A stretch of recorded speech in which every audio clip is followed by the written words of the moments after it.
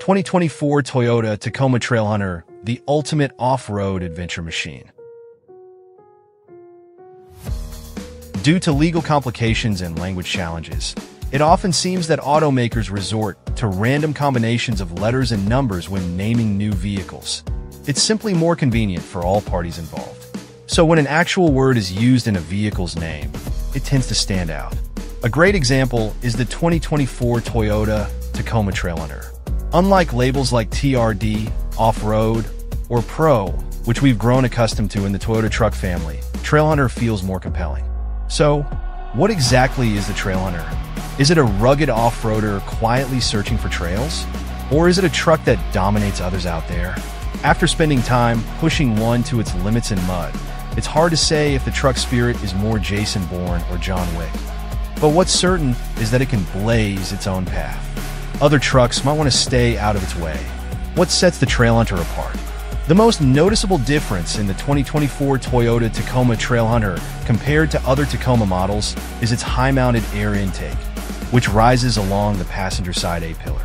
This intake is designed to draw in cleaner air, not just to keep out water.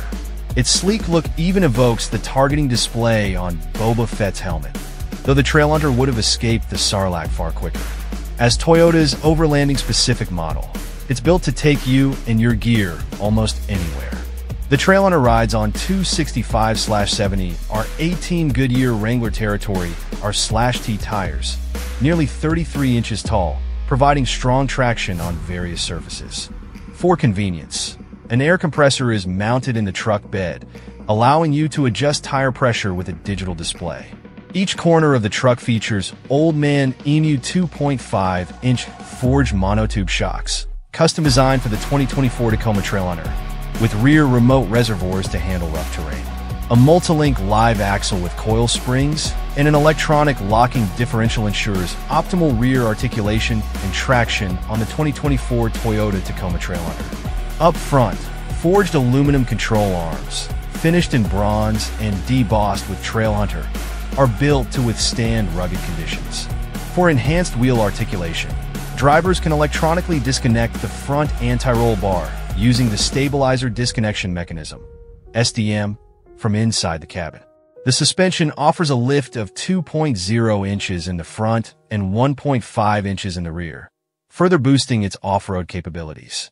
The high-mounted air intake isn't the only component positioned for clearance.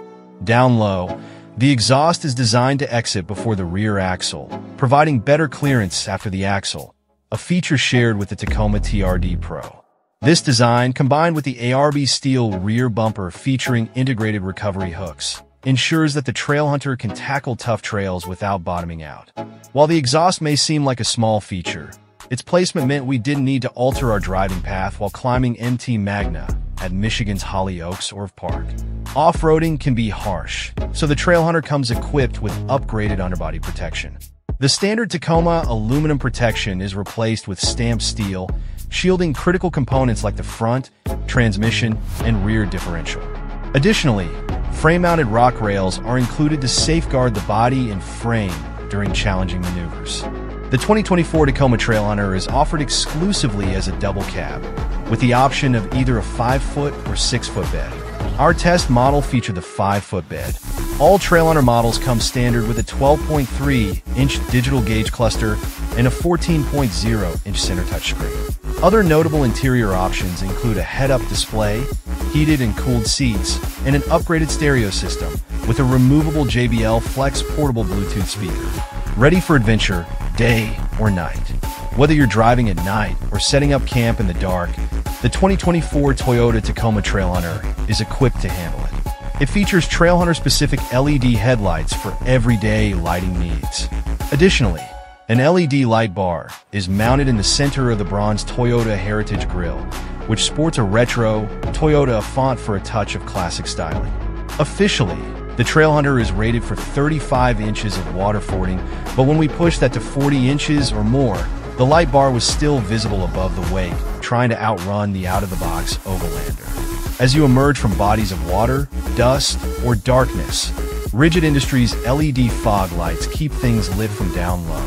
Switchable white and amber modes make them even more versatile. We like the amber lights in water and the white lights for on-road driving and heavy dust.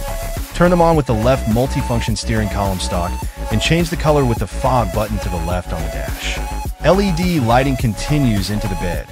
A roof-mounted light shines on cargo, and lights mounted in the center of the upper bed rails assist as well. Could anyone possibly need more lights? Well, if you do, you can always stick a light bar up high on the standard sport bar mounted behind the cab. It even comes with removable mall panels for mounting gear. Off-road. With enough flavors of Tacoma to rival a Baskin-Robbins, two are distinctly the most capable. The TRD Pro is the desert runner, competing with the likes of the Ford Ranger Raptor, and of course, the Trailhunter as the Overland Edition. The Trailhunter convinced us of its slower speed crawling and trail-conquering abilities several times over, but the TRD Pro is the mid-sized Toyota pickup ready for some desert speed. We were impressed by the Trailhunter's versatility when another grade is purpose-built for higher speed runs. This feature is common across all Toyota off-road trucks and SUVs, including the Lexus GX550 on the shared TM&AG platform. But that doesn't mean we like it any less.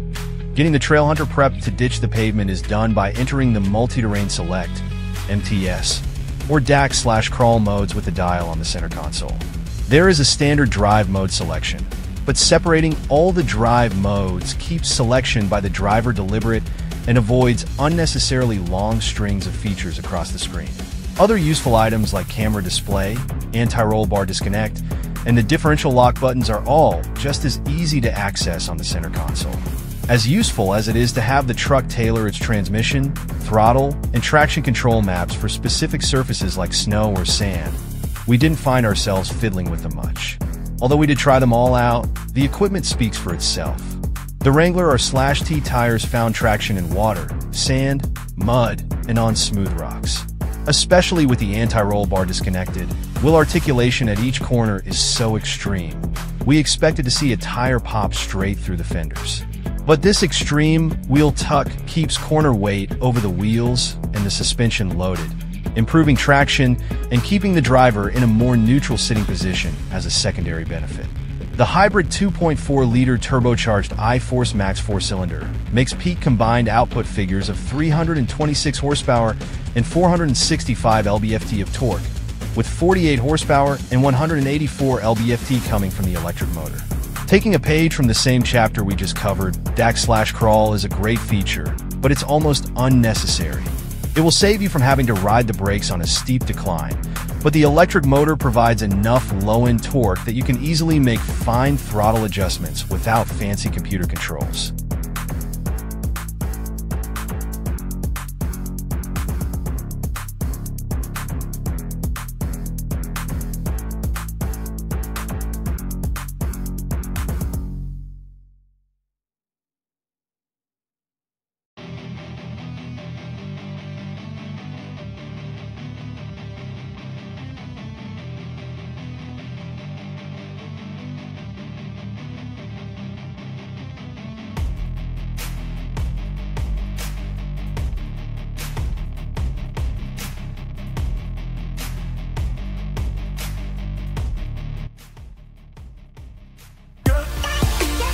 Thanks for watching.